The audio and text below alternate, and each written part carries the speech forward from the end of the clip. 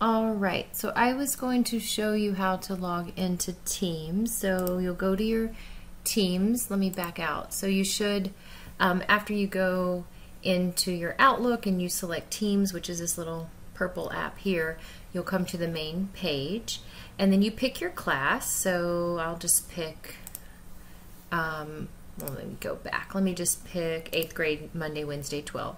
Then to get to the class notebooks, on the left, let me just get rid of that email, you'll see class notebooks, and then from the class notebooks, you may have to wait a second, but the key that I tell kids are the 3 books. So from the 3 books, then you select your name. So let's just go down. I'm gonna pick Hannah.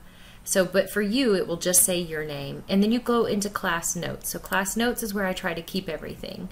And then the column next to your name, so right here, I'll do one of 2 things. I'll either give it a date, so like today would be 8/27, so you'd see 8/27 here, or I'll name it the lab. So we have a lab in 8th grade called Drop the Ball Experiment. So you click on Drop the Ball Experiment, and then you'll be able to write directly into this sheet here.